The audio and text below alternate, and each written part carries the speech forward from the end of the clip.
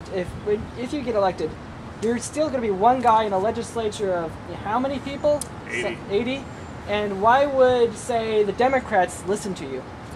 No different than today as I speak, 3 of my colleagues on the board of supervisors are Democrats, so we're a minority, 2 Republicans, 3 Democrats, and we've been able to balance the budget here locally. It's the same principle that allows that you got to be fiscally responsible, fiscally conservative, and socially responsible, and be able to work. It's not a matter of Democrat or Republican, it's a matter of how can we serve the state best and our citizens. And my last question, well, actually 2 more questions. The first one, you got a lot of your campaign contribution, a large one, from the San Luis Cattlemen's Political Action Committee, and I'm kind of wondering, what do cattle ranchers and farmers in general see in you that I guess they like? Or do you have a guess? Yeah, yes, of course I do. For the 12 years that I've been working with them, I've been very supportive of agriculture, and that's their butter and bread. And they've seen me time after time to be supportive of their causes, and that's why they support me.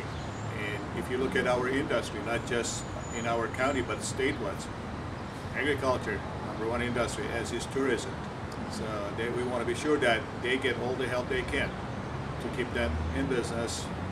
With them being in business and successful, they're putting a lot of money into our coffers, which help us to balance the budget. They're business people, they're hardworking men and women, they're Californian taxpayers, and they're supporting me for the reasons that they know. All these years I brought my business mentality, business common sense into the decision-making process, and they love to see that happen on the capital level. That's why they're supporting me as they are. All right, last question. Tell me one thing you like about Matt Kokkonen and one thing you don't like about Matt Kokkonen. Well, I'm glad you asked that question, but I don't feel like I have to answer it, to be honest with you, because I'm here to tell you about what I know, what I don't know, who would I be, and probably Mr. Kokkonen best answer that question for you. Right. I don't mean to disappoint you, but I have kept my head above water and chose not to say anything bad about any of my opponents. They're all good people, they mean well, and I wish them well. All right. Well, thank you very much. You're welcome.